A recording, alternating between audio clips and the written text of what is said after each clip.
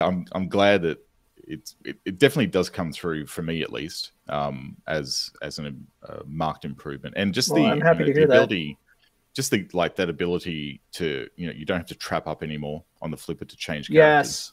Yes. Like that was actually like a detriment. You actually felt like the game, it was like a stop go moment, where now you've got more of a flow in the way you actually control character movement. Well, it's funny because there was one particular board where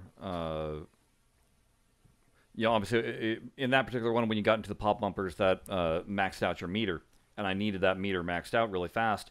And I found that if I was in the knight with the knight, he just stayed there bumping a long time, would max it out. As soon as it's maxed out, boom, switched characters while it was still up there. Yes. Went to the mage, bam, zap lightning on all the goblins that are around.